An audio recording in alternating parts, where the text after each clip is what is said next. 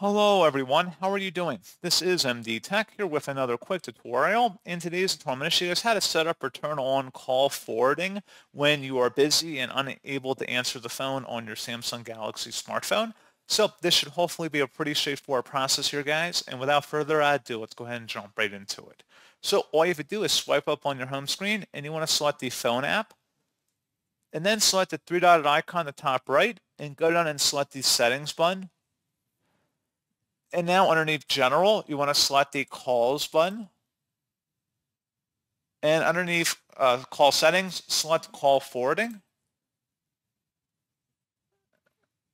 And where it says When Busy, go ahead and select that. And type in the number you want calls to be directed to when you are busy and unable to answer the phone. And that's pretty much all you have to do.